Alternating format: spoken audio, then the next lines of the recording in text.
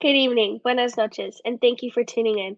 On behalf of all of us at the locally based, independently owned bookstore, Books and Books in Miami, Florida, and in partnership with Miami Book Fair, it's my pleasure to welcome you to a virtual evening with Kate Kelly and Brandon Wolfe to discuss Ordinary Equality, the fearless women and queer people who shaped the U.S. Constitution and the Equal Rights Amendment, published by our friends at Gibbs Smith.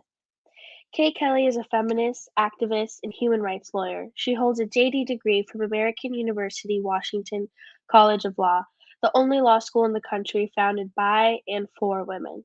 She's a nationally known advocate for the ratification of the Equal Rights Amendment and host and creator of the podcast Ordinary Equality. To moderate tonight's conversation, we are also joined by Brandon Wolfe, a nationally recognized advocate for LGBTQ issues and gun violence prevention. Brandon found his passion for social change following the shooting at Pulse nightclub.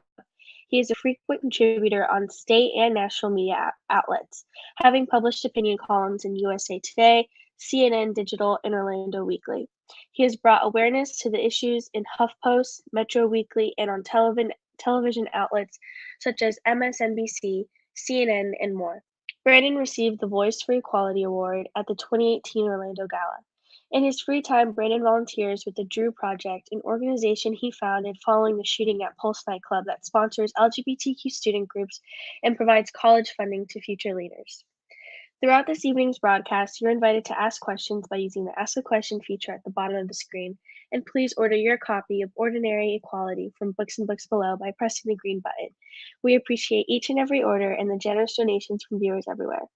And now, without further ado, I'd like to welcome our guests to the virtual stage. Hey there, how are you? Hey. Hi, everybody. Hi, Kate. How are you doing? Nice. So good. So thrilled to be here with you. Oh, I'm thrilled to be here with you too. It's been so long since we've been together, so it's nice. Even if it is virtually, it's nice to be together. I'm loving your shirt, by the way. I feel like I need to get one of those for our next engagement. Thank you. Thank you. A friend of mine made them. She hand screen prints them. Feminist owned business. So that's amazing. Well, it's great to see you. And I know I'm super excited to have a conversation about your new book and where it fits in the landscape, why it's so important right now. But before we get too far down that rabbit hole, I wonder if you could just give us some context, some perspective. What is Ordinary Equality? What kind of perspective is it bringing into the conversation right now?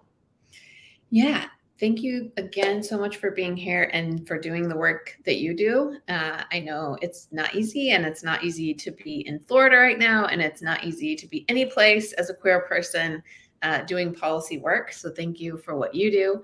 I'm from Utah. I'm from a very, what we like to call low human rights infrastructure state. And so relatable.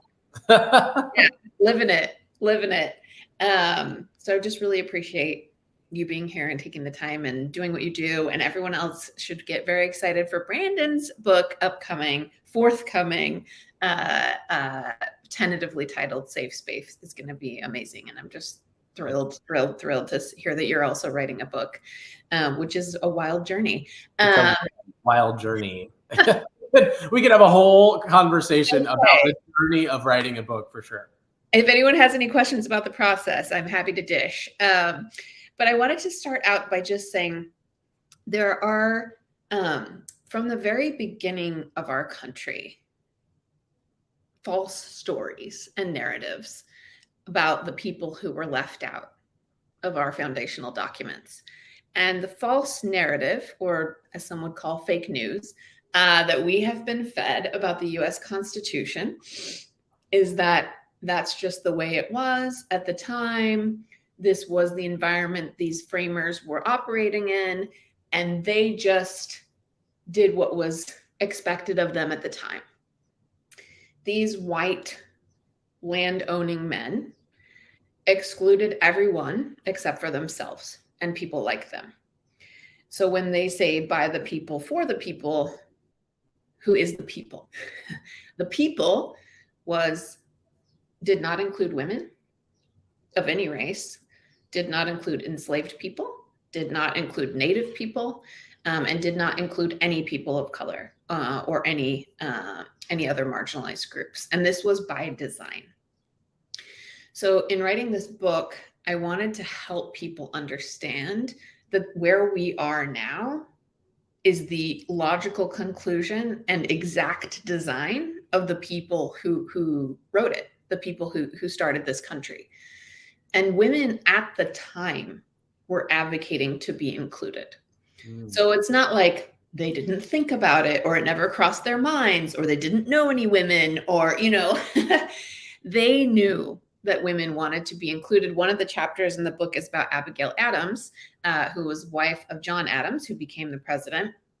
And at the time that he was at the Constitutional Convention, she was writing him letters daily, saying, you know, they often exchanged letters about policy issues.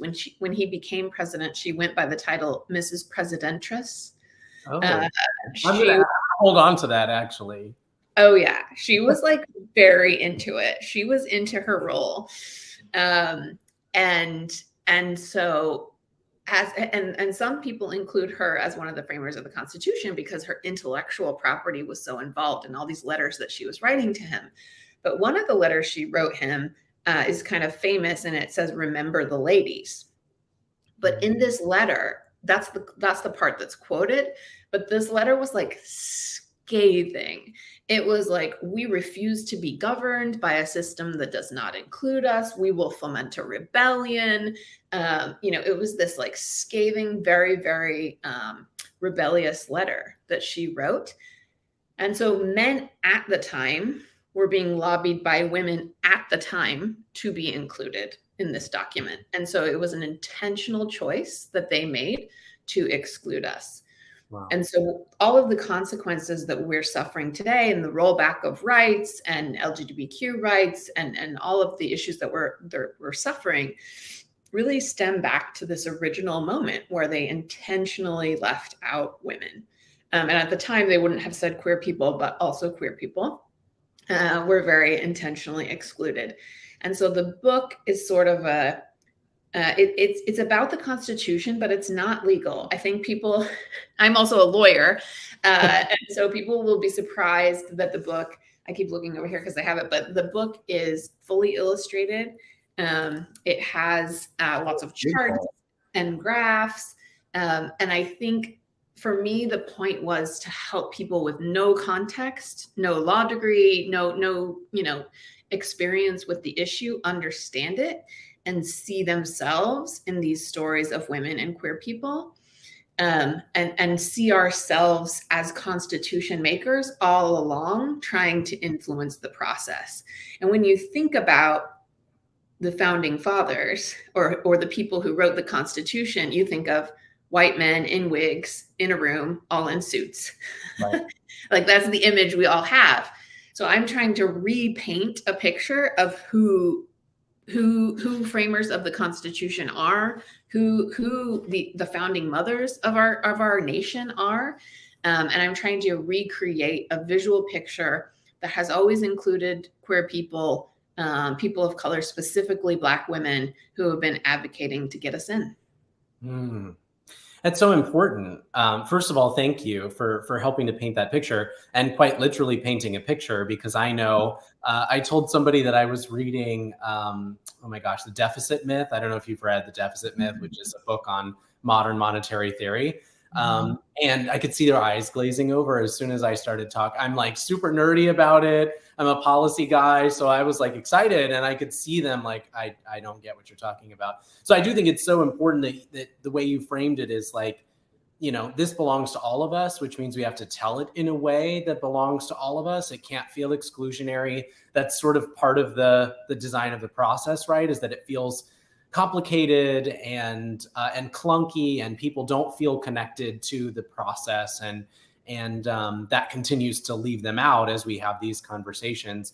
And so I wonder if you sort of zeroed in on this LGBTQ component of, you know, the book and the stories that you've told. I wonder if you can talk a little bit more about that, because, you know, I'm thinking about the founding of this country, and I'm having a hard time imagining queer people as like a part of the foundation of the nation. I obviously know queer people were there. Queer people have always been there, but I wonder if you could talk a little bit about, where do queer people fit in there, and why is it so important that they're in this book? Yeah, I mean, our lives as queer people have always been intentionally erased, as you know, and as you said, we've always been there. When I think about the founding fathers specifically, something about that I write about in the book is actually a lot of them used marriage to improve their station. So marriages at the time, or at least a lot of their marriages, were not about love. They were not about what we would think of as a modern concept of marriage. What they did is marry wealthy women with a large inheritance, because women's political identity and ability to inherit money was completely erased when they got married. So who knows the sexual orientation of a lot of these men, because what they were doing was marrying for money in almost every case. And so they would inherit they would marry up, they would marry these women who weren't allowed to inherit their own property. Like once they married, the men got everything.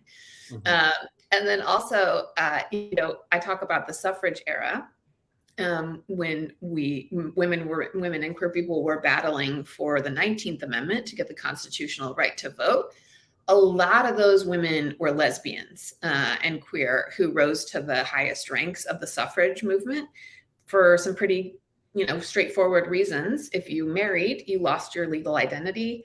You lost your ability to travel. You lost your ability to inherit. You lost, once you started having children, you had additional responsibilities of full-time caregiving. So married women who had children at the time could not dedicate what it took to the movement to be the leaders of the suffrage movement. It had to be queer women.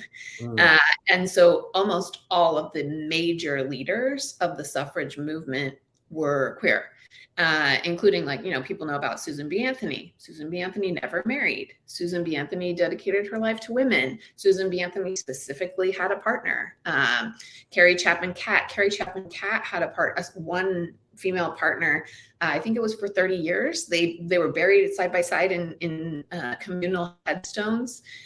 They were just like straight up lesbians, like stone cold, like lesbians.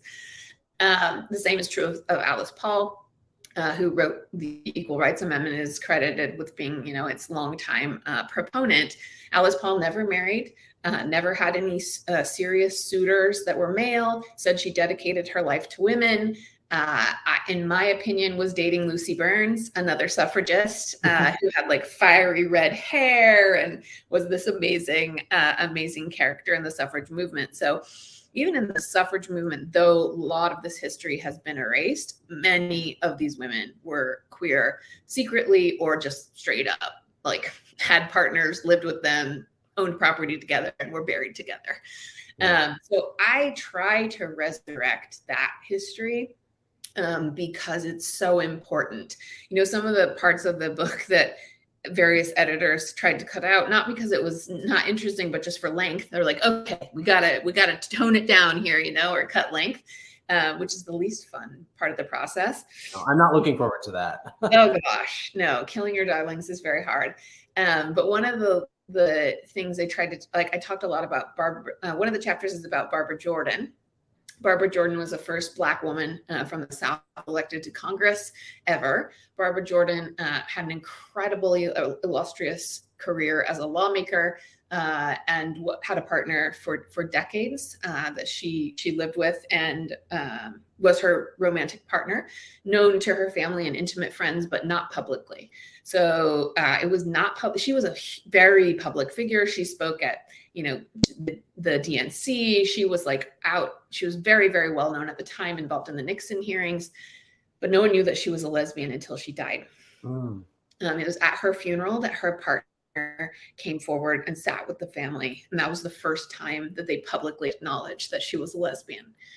And so these stories are so important for us to see that not only have we always been there, but the reason you don't hear about us is because we've been systematically and intentionally erased.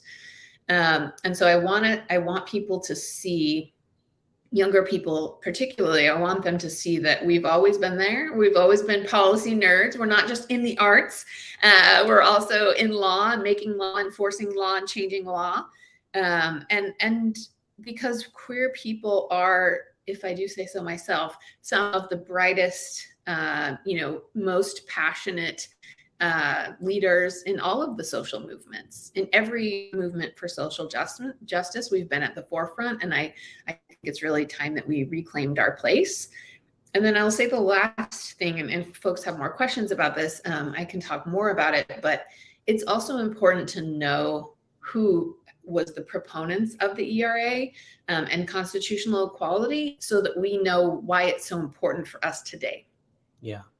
A lot of people that would be surprised to hear that the word women is actually not in the Equal Rights Amendment. It's nowhere in the text. It specifically says on the basis of sex. And, it was written first introduced in 1923. So they weren't envisioning this at the time, but the language thankfully was modeled after the 19th Amendment, and this language on the basis of sex really helps us today, because that language has been very recently interpreted by the Supreme Court to include gender identity and sexual orientation. And so when we get the ERA in the Constitution, trans people are going to be protected, constitutionally protected. We'll have permanent protection in the US Constitution. People of all sexual orientations will also be included. And so it's important to know the past and know who's brought us to where we are today, to also know where the future is going, and that we are insistent and relentless in demanding that the ERA be queer. Yeah, I love that.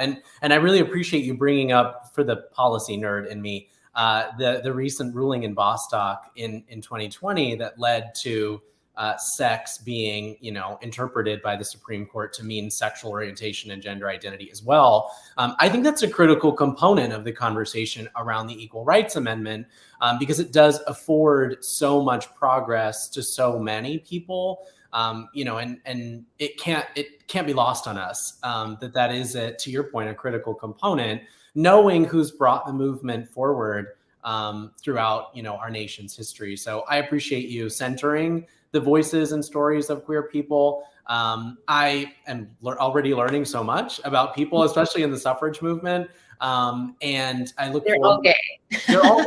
Well, it is what it is. We're everywhere. Sorry about it. We're everywhere. Sorry, not sorry. Yeah. I think, one of the things that's sort of on my mind is that the current state of things.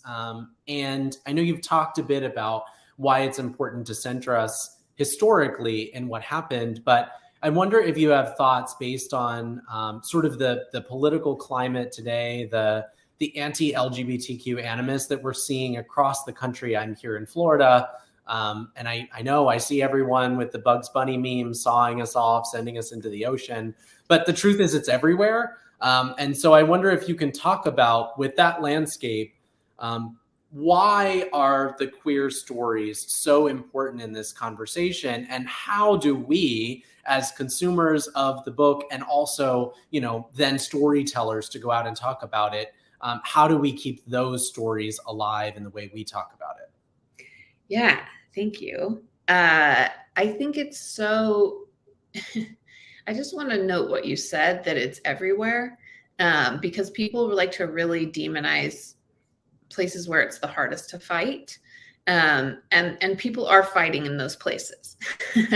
So people shouldn't give up on us. We're doing the hardest work in some of the most difficult places, but queer antagonism and misogyny are everywhere. Yeah. And, I always say, I'm like, tell me where this patriarchy-free island is. Send me there. I will move there, and I will never think about this again. I'll buy the first ticket to that place. That place doesn't exist. And so I think it's easier for people to think that they live in an island, but they don't. And especially in the United States of America, this is a problem. And we're not the exception to the rule. 85% of countries have a gender provision in their constitutions, and we don't. So if we're the exception, we're the exception to the worst possible degree. We're setting the worst example.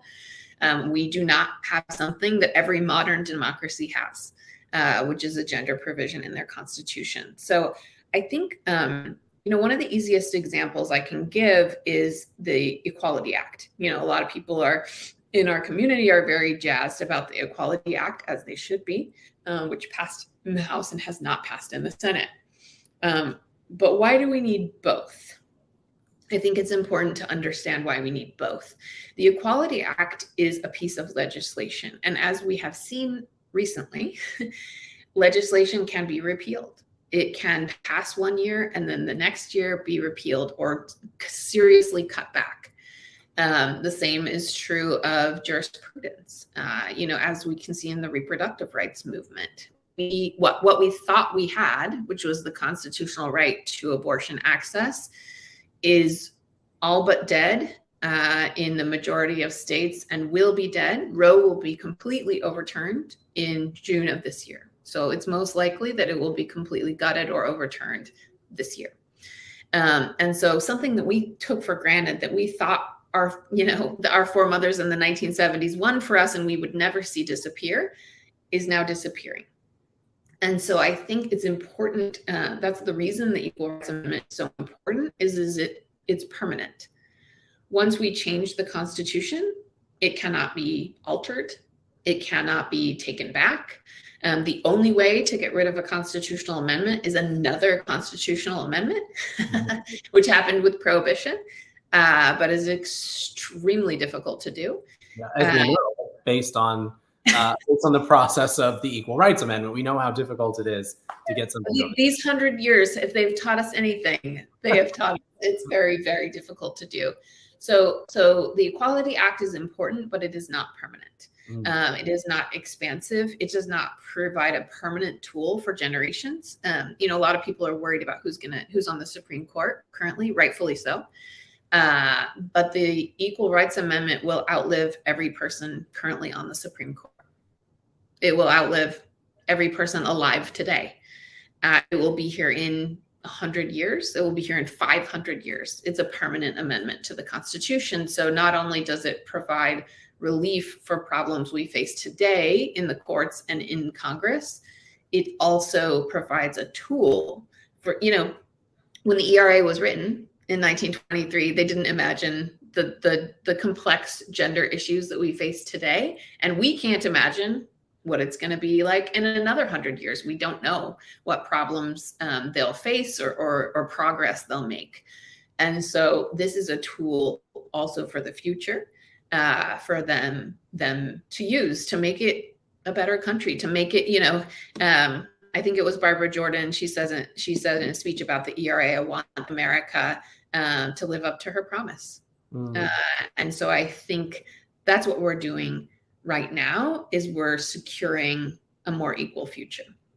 Yeah, which is the most important work, right? It's certainly the work that I try to do every single day. And I appreciate you putting it into perspective alongside legislation as well, because, I think we as a democratic society can get laser focused on legislation. We can see it as sort of the only path.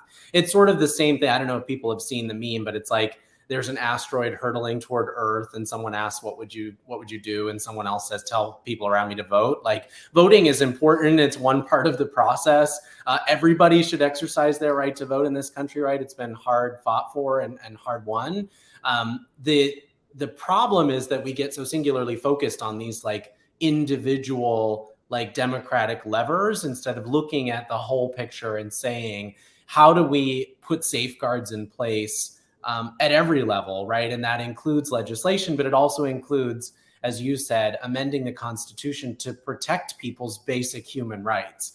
That should be the function of the U.S. Constitution, right? Is to ensure that our basic rights are protected. I didn't mean to interrupt you, but I think also it's so, when you think about the right, like they're evil geniuses, you know what I mean? Like they're planning like not for today and not for tomorrow, but they're planning like 10 years, 20 years, 30 years down the road. They have a plan, they implement it relentlessly, and it's bearing fruit. And so like, what is our long-term plan? Mm-hmm. We can't just constantly be responding to the asteroid.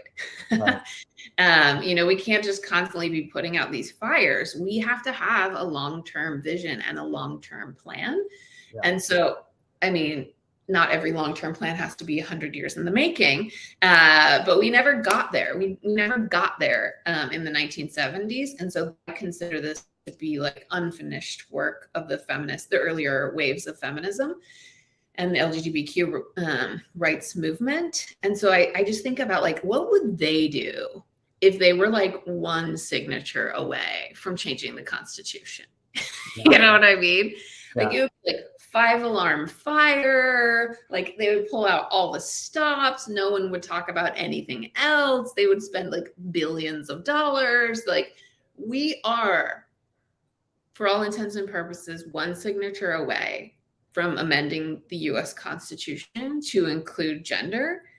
And what's our response? I just always think about like, what would they be doing if this was the case for them? And they would be like freaking out. Yeah. And so I think we need to meet it with that same level of energy. Yeah. And I think, you know, to your point, it's like, not only are we so close to achieving an incredibly monumental piece of progress, but it is also, you know, we're sort of at a crossroads in our democracy where if we don't, with urgency, put things on the table that we've been fighting for proactively, we're going to spend the rest of, you know, what little time we have with democracy trying to fight against, you know, authoritarianism and fascism, which is creeping all over the country. And so I do think, you know, part of the strategy here that you're talking about that's so important is what vision are we creating for what else is possible, right? Are we just responding to this stuff all the time? Does it, you know, feel like we're dousing these little blazes that pop up everywhere? Or have we created a vision for what's possible? You know, we're one signature away from solving a lot of these things that are, you know, that are hindering our progress right now. So I appreciate that you're sort of, you know, bringing that urgency to the forefront. And my question, I guess, then is, so if people read the book and they you know, glean these stories, they walk away fired up, what do you hope they do next with that information? Yeah, so glad you asked. At the end of the book, so you know, the end of the book is the modern day. So it goes from before the Constitution until now. And the final chapter is about a state senator named Pat Spearman. She's a Black lesbian preacher and senator in Nevada. And she's the one who really resurrected the ERA in the modern era. So she got it ratified in Nevada in 2017.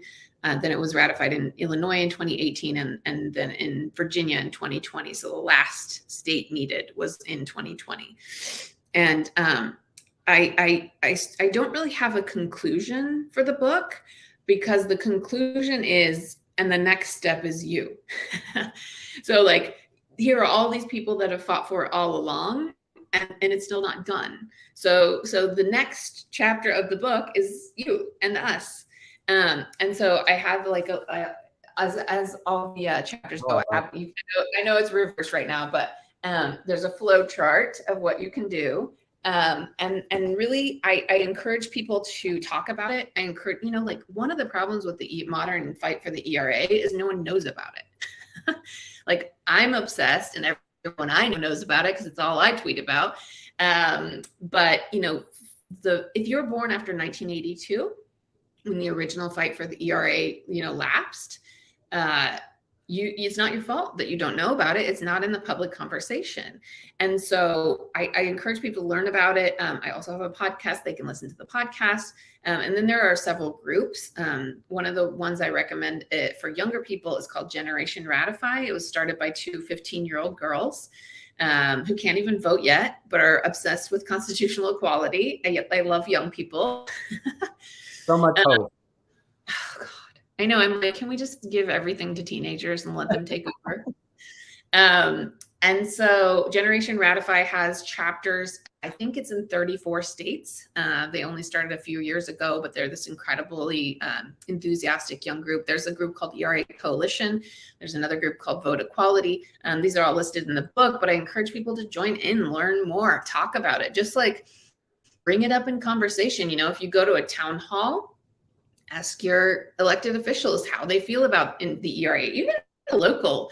You know, in California, they're considering a measure in the Senate right now to affirm the ERA as the 28th Amendment and affirm their ratification. And that's happening, that just happened last week. So even in the state legislatures, folks can get involved. Of course, Florida has not yet ratified the ERA. And don't count on us to be next, but we can get there. I promise we can get there. But I think it's important to fight for it. You know what I mean? Like, I'm from Utah, and like, it'll be a cold day in hell when Utah ratifies the ERA. No offense to the Beehive State, but it's still important to fight for it. I wrote the resolution in 2017, and it's been introduced every legislative session since. It's like a little, like, it didn't get out of committee, and then it got out of committee. And it's like, you know, it eventually, it takes a long, long time. It's been 100 years.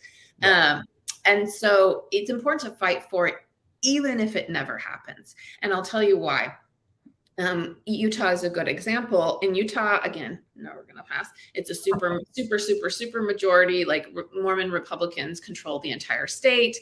And I think it's just really important to advocate, even in like what I like to call low infrastructure state. And the reason it's important to advocate, in Utah, there are only 4 Republicans, 4 total, who voted in the U.S. House of Representatives to eliminate the deadline. So one of the people who voted for the deadline elimination bill in Congress, one of the Republicans, was from Utah, of 4.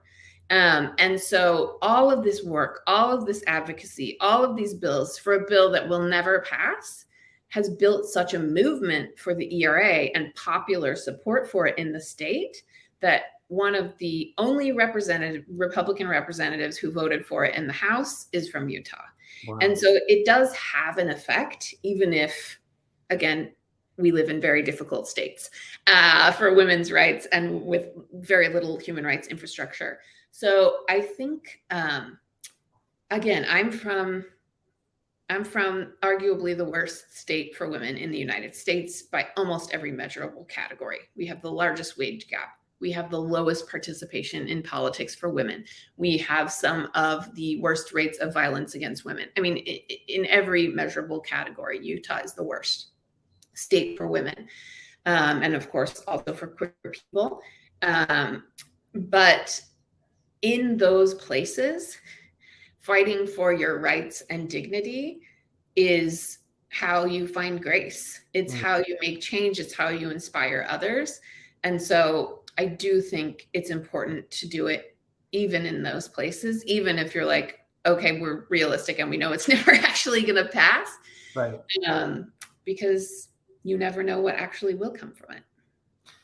Yeah, I mean, that's, first of all, thank you. That's super inspirational. And maybe what I really needed to hear today, as the Florida legislature went into a special session to do a lot of horrible things that are, mind-blowing. But I think you're right. My boss is, she's been a member of, the LGBTQ civil rights movement for decades. She helped to lead the 1993 March on Washington. She met with President Clinton in the Oval Office. So she's been really at the core, of course, not surprising, a Black lesbian woman who's super powerful and inspirational as well. And one of the things that she says all the time is, some of the greatest progress we've ever made have been at the points of intense pressure. When we are, when we're under the thumb, when we are facing incredible headwinds, that's when we've been able to innovate and create. It's unfortunate. We shouldn't have to do that. But I do feel like we're at one of those moments where there's a lot of headwind. There's a lot of forces that are trying to pull back on progress that we've made over the last 10, 15, 20 years and beyond. And, our choices, we can either rise to that challenge or we can shrink back from it. And I know, just in the last few weeks, I've seen when we rise, when we demand more, when we use our voices, when we get engaged, we inspire other people to do the same thing. There are, two 15-year-old girls who are starting organizations to try to mobilize people. There are queer teenagers in the state of Florida leading walkouts from their schools to challenge bigoted policy. So to your point, it's our responsibility to take the mantle on, to learn the important stories, to center the right voices and perspectives, and then to challenge the status quo, even in places where it seems like a futile effort. We have to do that work because other people are counting on us, and you never know the progress you can make. I'm reminded, before I see there are some questions that are starting to pop up, but I'm reminded of all of the progress we've made along the way and the ways in which we've made it. It's very rare that substantive progress has been made over like a letter or a word on a page of a policy. And it's almost always grounded in people telling their stories. I think about the fight for marriage equality and how that was rooted in people holding hands and saying love is love. The fight for, non-discrimination protections in the Bostock ruling was transgender women who just wanted to go to work and be treated with dignity and respect. And the same is true as we continue to fight for, equality around gender and sex in this country, that it's about telling the stories of who people are in a way that reminds us that all of these issues are human rights issues. They're not just words on a page. They're not just legalese. They are about people. They're about human rights. And every one of us wants to live in a country that respects and values that. Yeah, I hope so. I have faith. I mean, I live in a beautiful community and I have faith in them. I have faith that when they see me, they want me to be treated with dignity and respect, and that they would want the same for you too. And I think, we have to fight for our own dignity, even if no one wants it. You know what I mean? Like when you talk about trans women who are fighting for just the right to work, or, people who wanted to, same-sex couples who wanted to marry, or, all these different things, they fought even if no one was on their side, even if no one was with them. And I think the beauty of that is then you find other people. You feel so isolated. You feel so alone. You feel like, oh my God, I'm the only one who feels like this. I'm the only one in my school. I'm the only one in my state. And then the momentum builds and you connect with other people and you learn about history, and you find beauty and community in asserting your own dignity. And so, yeah, thank you. Oh my gosh. Thank you. Thanks for writing a really important book and for leading a conversation around something that I think we can all get inspired by, right? Get activated around. It does feel like we're fighting a lot of, this is who we don't want to be. And it feels good to have a conversation about who we want to be. So with that, I do want to take some time to answer questions. If you're watching and you have a question, there's a little button on the bottom where you can type in your question. I'd love to pose it to Kate and get all of your questions answered. There's also a button, I'm going to remind folks at the bottom, to buy the book. That's why we're here. Please purchase Ordinary Equality. Beautiful illustrations, flowchart in the back that gets you mobilized around, helping to get the ERA over the finish line. So first question coming up is from Andrew. And the question, it's a two-parter, so bear with me. The first part is, what was the best part of writing this book? And then the second part is, was there anything you struggled with? Yeah, Andrew, thank you so much for your question and for attending tonight. This is the first book I've ever written, and the process of publishing is such a different process than I've ever been involved with before. I knew I had like a very specific vision of what I wanted the book to be. And at first I pitched it to some of the big 5 publishers and had some meetings and yada, yada, with like fancy publishers in New York, and they wanted it to be like 300 pages and lots of footnotes and like no illustrations and, you know, kind of more an academic text. And I was like, that's not who I am. That's not who I am, and not who I'm intending to reach. And there are already books like that.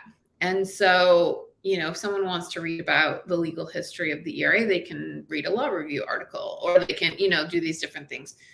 And so I'm like, that is not what I want out of that's not what I want for my one wild and precious life. And so I think one of the part of the struggle was fighting for this vision that I had of like fully illustrated, full color, like hardback. It's an expensive book to print. Yeah. And it's heavily designed, and like that's also annoying for printing apparently.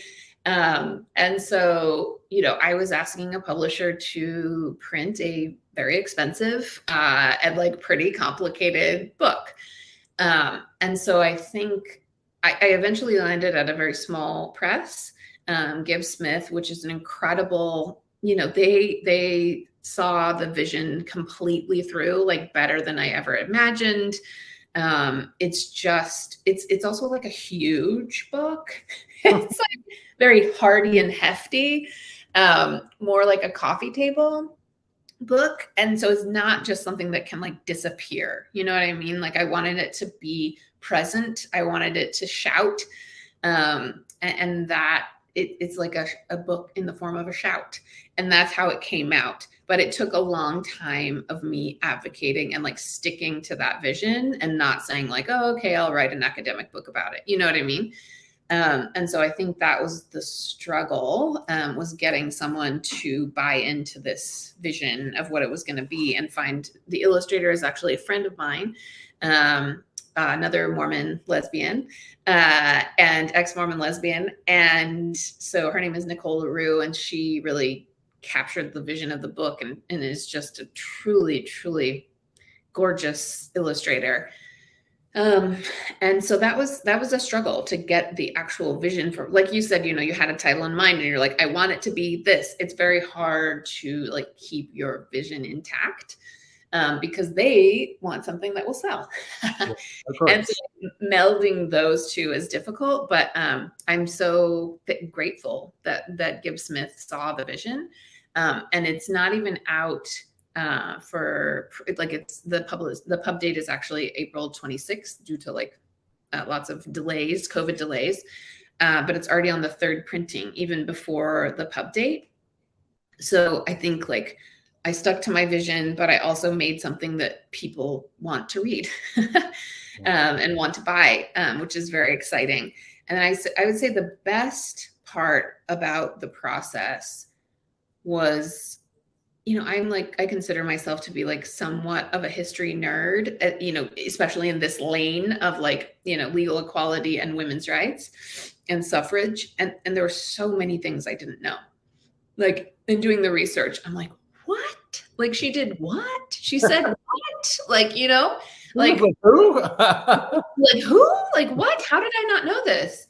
And so I think like discovering a lot of characters and stories that I'd never heard of was so satisfying and so just like also enraging. It's like, this person is so important to US history. How do we not know who they are? Polly Murray is an example of that. Polly Murray is a transgender pioneer, legal savant, you know, lawyer, first woman ordained Episcopal priest, like just incredible life. Polly Murray is the one who thought of the theory behind what Ruth Bader Ginsburg used in the 1970s to litigate women into the Constitution. That was Polly Murray's idea. And Ruth Bader Ginsburg actually credited Polly on her first brief to the Supreme Court. Even though Polly didn't write it, she credited Polly with this theory. So how do I not know about this person? You know what I mean? Like, how do we not all know? Why isn't she on a stamp? Why isn't, you know, all these different things? And so I think that was the best part, was like discovering these incredibly I won't even say hidden, I'll say like intentionally erased people and history. And again, like everyone cool is queer from history, the end. Like I'm like, what? She was a lesbian? What? She was a lesbian? Like everyone, you know what I mean? Like Adelina Otero Warren, who was this incredible suffragist from New Mexico.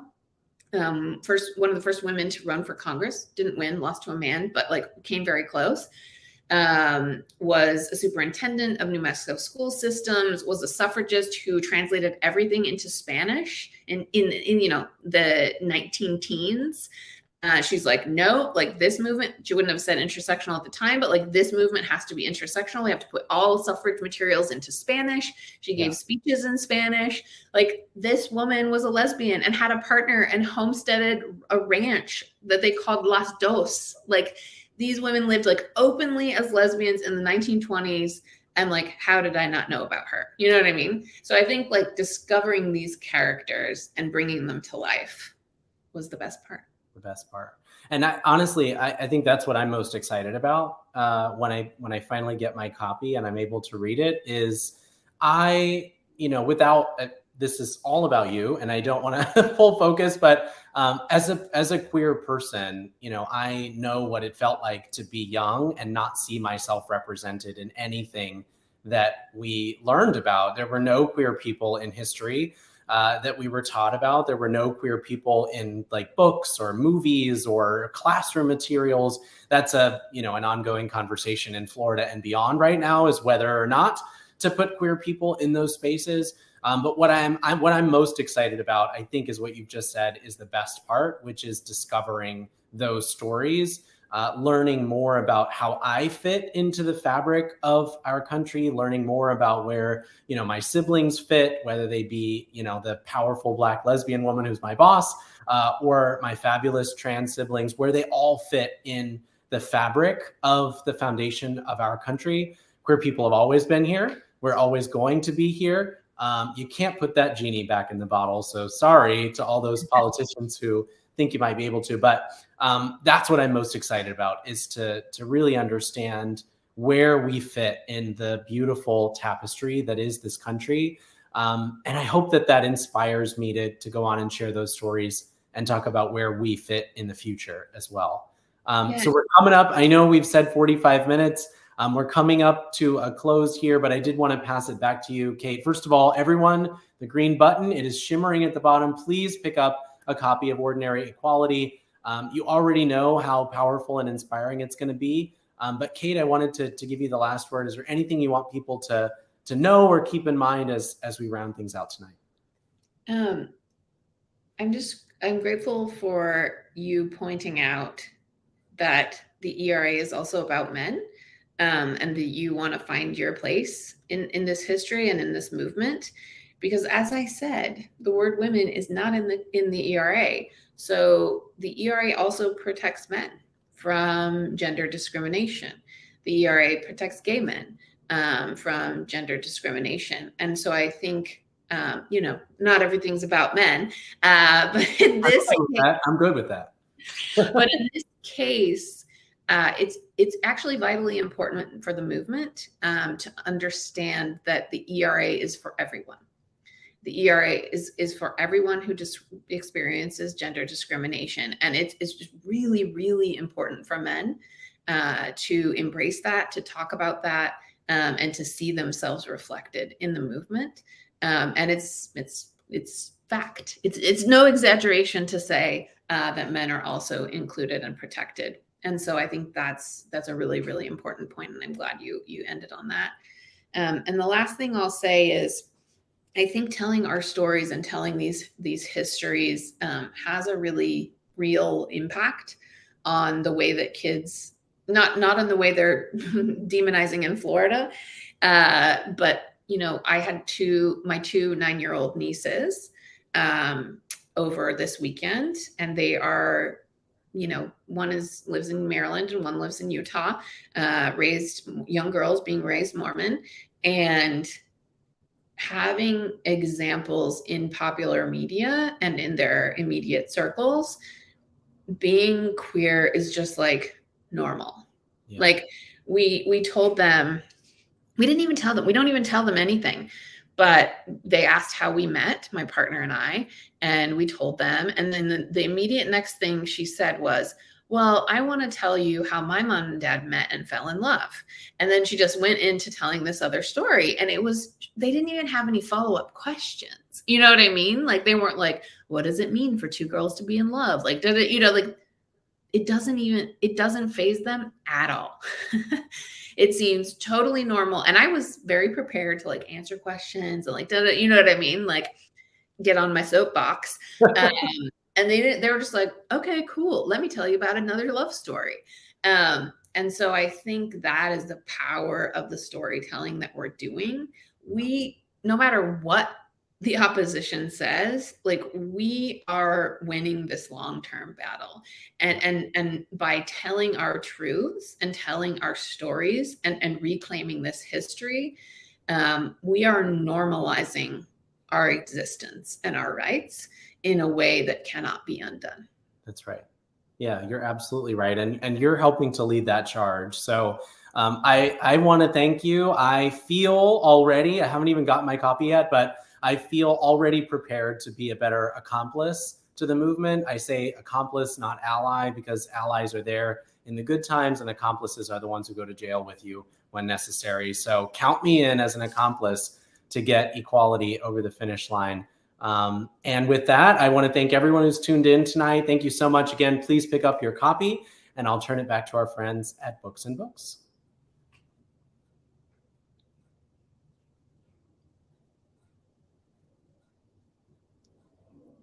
Oh, technical difficulties.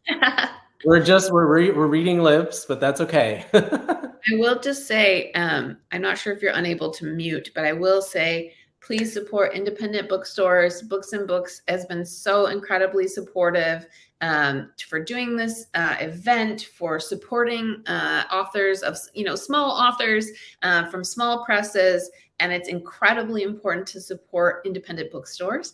If you can buy it in person, buy it in person. If you can also buy it online from Books and Books. So make sure to get your copy from Books and Books. Yes, please support independently owned bookstores. Please support Kate. Get your copy of Ordinary Equality. And I just want to thank everyone again for joining us tonight. Thank you.